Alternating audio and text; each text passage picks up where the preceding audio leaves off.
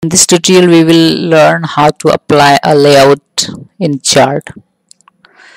To apply the layout, click your chart. The chart tools become available here. Choose design tab. Click the quick layout button in chart layout group. Here a list of chart layout appears. Select the layout. Excel applies the layout to your chart. We have choose layout. This is